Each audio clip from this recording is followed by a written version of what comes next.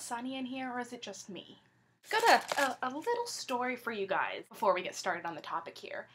As you can probably notice, my bedroom is a little shiny right now. You know what happened? Okay, so I went home this weekend for a wedding. I came back last night. I walk up the stairs to my bedroom. I open the door to this. I'm gonna pan around a little bit so you guys can see my whole bedroom. Over there, that's my mirror. There's all my my blow dryer, my straightener, everything. Oh, there's my bed and my window and all my books and my movies and everything. Yeah, my whole bedroom is covered in tinfoil. And you know who did this? My lovely girlfriend and my lovely best friend, who you guys know, Kai. So you know what? All I have to say is, I'm impressed. Good job, guys, but watch out. I'm coming after you. Now that that is over with, we will get to the topic this week. And this week what we did something kind of different. Each of us came up with a question that we wanted to know about all of the other girls on the channel. And we're going to answer those questions for you guys now. A little warning before we get started. We have some sick and twisted minds in this group, and I don't know where people came up with some of these questions, but it's certainly going to make for a very interesting week of videos. First question, Trey said that in a video, you kind of make it known you have an impressive body count. Do you believe there's a count that qualifies someone as promiscuous? I guess that one video we do talk about our kill counts, and mine was a little up there. I don't think there's like a specific number that you can say that if you've slept with or been with this many people, it means that you're promiscuous. And by the way, not that promiscuity is, I'm not saying it's a bad thing or it's a good thing or you should or shouldn't do it, you know, make up your mind, do whatever you want. But I think it all depends how much of a time frame you've had to make up that count. Like, let's say, I'm just going to throw out a number to 10. Let's say your number is 10, but you've developed that number 10 in a month. That may be a little promiscuous of you. Maybe that number came about from 5 years. That's roughly 2 people a year that you've slept with. For me, that sounds totally okay. Number 2, the other question is from Presley.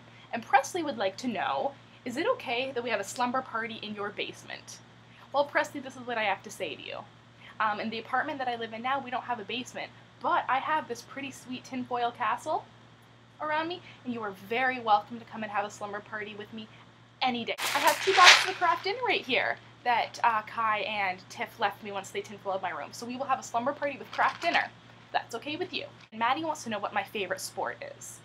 If you know me, you know that I'm not the most athletic of people, but the one sport that I would play anytime for the rest of my life would probably have to be Quidditch.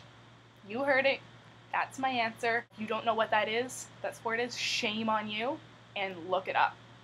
Kayla said, would you rather starve to death or eat nothing but human remains? Where does this come from? So I'm choosing whether I want to starve to death, so kill myself, or eat other human beings. It's kind of weird right now. I'm reading the book The Silence of the Lambs about Hannibal Lecter, the cannibal guy that eats people. That's pretty good recipes. You know, frying up a liver with some onions, some garlic, a little bit of olive oil, maybe throw in some rosemary. You know, I'd give it a try. Why not? So sure, human remains, come at me. And Lauren asked, if you met someone who had never heard music before, what is the first song you would play them? What I did is I just went to my go-to #1 favorite song in the whole world, and it's Iris by the Goo Goo Dolls. So that's what I would play someone. I don't really have a big explanation for why it's my favorite song. It's just always been one of those songs that I really enjoy. Devin, if you could meet any one character from Harry Potter, who would it be? I had to think about this one, and such a hard choice, Devin. Why do you make me do things like this? I am going to go with, so hard. So I feel like I'm hyperventilating here. I can't choose just one character from Harry Potter. But I think if I had to pick just one, I think I'm going to be boring and say Harry. Because, you know, Harry is basically like the modern day Jesus. He's just pretty damn cool. And I would really like to meet him, but I'd like to meet Harry Potter. not Daniel Radcliffe. Daniel Radcliffe is a cool guy and all, sure, but I want to meet actual Harry Potter. Next question is from Cassandra. This is a very interesting one. Cassandra, thank you very much. Have you ever developed a weird fetish for one of your partners? I don't know what constitutes weird. My current girlfriend, I have a really weird fetish for tinfoil. It turns me on. Whew, it's getting hot in here.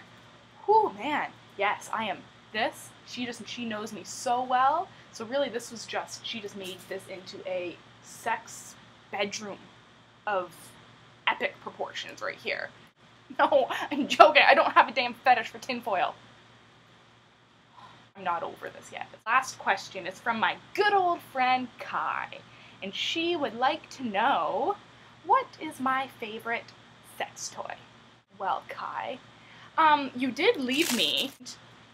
You left these sitting out for me, which is, kind of telling in a sense that I had these just hanging on my bed. I guess I'm gonna just answer this question. I am quite a fan of restraints of such. Oh, I can't believe I'm saying this on YouTube. I'm sorry, family, if you're watching this.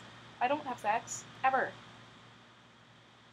Kai, we can have a discussion about that if you would really like to. I'll give you a nice little education on my favorite toys, like light brights and Barbies. So those are my answers to the questions. Girls, I hope those entertained you. I hope you learned a lot about me. Have a great week. I say go find some tinfoil for yourselves, wrap some shit up in it. One of my favorite things that they did, just a little mention, is this is a half drank can of beer. Have a really, really good week. Bye, guys.